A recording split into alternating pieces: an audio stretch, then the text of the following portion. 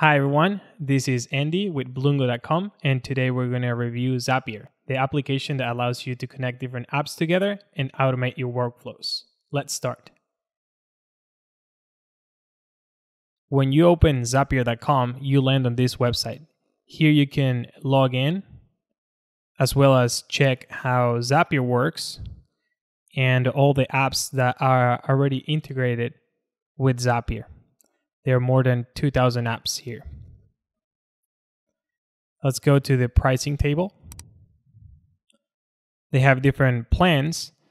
As you can see, they have a free version that you can use if you want to start and try Zapier.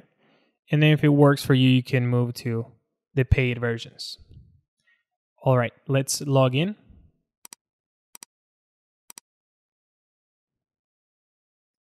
When you log into your account, you start on the dashboard. I don't use it that much, but you can see that you have some recommended Zaps for you based on the applications that you already have. And also you can start with a new Zap right here. I normally use this button to make a Zap button when I want to create a new Zap. In this tab, you can find all your Zaps. On this column, you have your folders that you can create with this button. And then here you can find the content of the folder. In this case, we're in the home folder and we can see all the Zaps that we have inside. There are some of them that are drafts. That means that I didn't save them yet or I'm not using them yet. And then some of them are already in use. These three up here.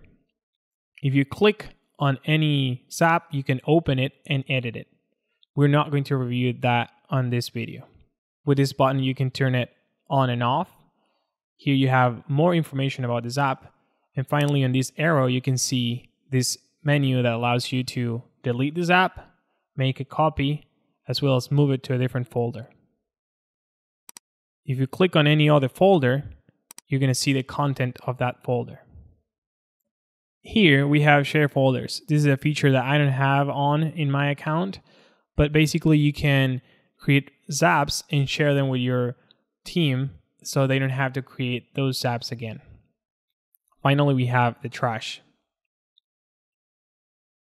If you go to My Apps, you can see a list of the apps that you have in your Zapier account. These apps are already connected, and on this column, you can see the amount of connections that each app has with Zapier. For example, my Gmail app has 10 connections. This means that I have 10 Gmail accounts connected to Zapier through this app. Also, you can see the amount of Zaps that use that particular connection. On this tab, you can see the task history. When a Zap runs, it uses a task. So you can see this Zap is the one that used the most tasks. You can also see issues that Zap ran into. Also, you can use the filters up here to change your view. Or you can search, for example, for a particular Zap. You can also use the search bar if you want to type your information in. The task log shows you the different tasks that have been performed by Zapier in a chronological order.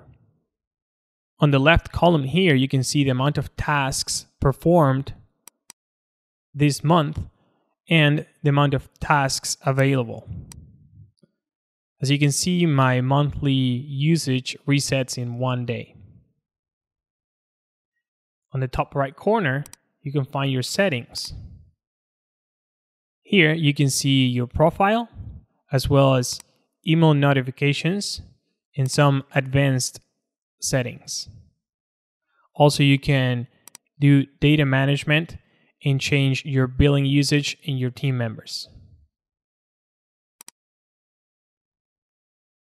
All right, I hope you guys enjoyed the video, and please let me know in the comments below if you have any questions. Thanks for watching.